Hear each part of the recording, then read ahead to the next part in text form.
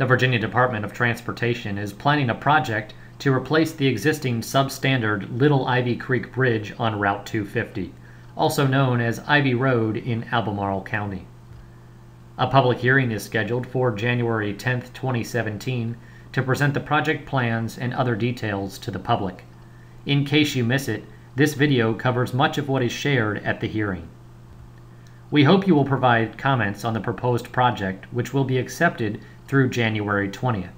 Comments can be emailed to Howard Tomlinson, the project manager, at the address shown on your screen. If you have filled out a comment sheet, you can mail your comments to the VDOT Culpeper District Office at 1601 Orange Road in Culpeper.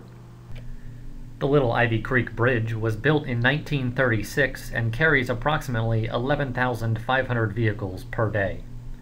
With this project, VDOT proposes to replace the bridge with a 4-cell box culvert. The proposed design will allow for a much shorter construction period, rather than replacing the bridge in kind. VDOT is presenting 2 construction alternatives with respective traffic schedules and impacts for public input. Alternative A proposes to expedite construction by closing Route 250 at Little Ivy Creek in both directions for 2 weeks. Eastbound motorists would be directed to Interstate 64 and use exit 118 to Route 29 north. Westbound motorists would reverse the detour and use exit 107 to Route 250. The detour from one end of the bridge to the other is about 24 miles. Local traffic may use alternative secondary routes to navigate around the closure. Alternative B proposes a phased approach to construction.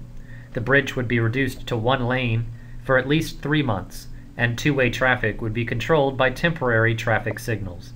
A significant disruption to traffic flow is expected with this alternative. Motorists should expect to wait through several traffic signal cycles, especially during rush hour. Traffic signal cycles will run for approximately 3 minutes in each direction. The project will cost approximately $3 million. Construction is anticipated to occur in 2018. The completion date of the project is dependent upon the chosen construction alternative. VDOT wants your input on this project. Please submit feedback by January 20th to Howard Tomlinson, the project manager, using the email address shown on your screen, or by mailing a comment sheet to the VDOT Culpeper District Office at 1601 Orange Road in Culpeper. You may also call 540-829-7500 to speak with VDOT staff or to schedule a time to come in and review the project plans in detail. More information, including the public hearing brochure and comment sheet, is available on VDOT's website at virginiadot.org.